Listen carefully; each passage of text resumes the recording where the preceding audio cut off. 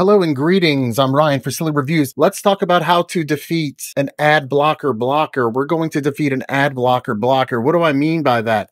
Well, this specific technique has a few qualifiers. One is that I use AdGuard and AdGuard's DNS. And two is I'm on an iPhone, okay? So this is an iOS product, but look, I'm trying to work a scam and I need a temporary phone number, but I can't see the incoming text from the phone number. They're doing a pretty good job of blocking it. Now, if I was on my computer, I could easily just click off my ad blocker plugin, my extension, or maybe I could right click and remove that element using that same extension. But what we're going to do here, I use a shortcut, an iOS shortcut called DNS settings. You'll find that link in the description. That brings me quickly. It saves me many taps to where I can go to my DNS settings, change the settings to automatic from AdGuard. I'll hit refresh on this twice. I always have to refresh twice after I change the DNS settings, and I don't know why.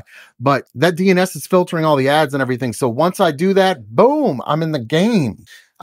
So that's how you defeat an ad blocker. And more specifically, if your DNS is the ad blocker and if your DNS is from AdGuard, and if you like to save taps and use iOS shortcuts, you just found all that in one video, ladies and gentlemen. If that's not worth your like, I don't know what is. Once I'm done, you can't traverse the internet without blocking all those ads. Use that shortcut again, go back into your settings, switch, just go ahead and boop your DNS settings back to your DNS filter. Mine is AdGuard. How do you like that? Have a good day.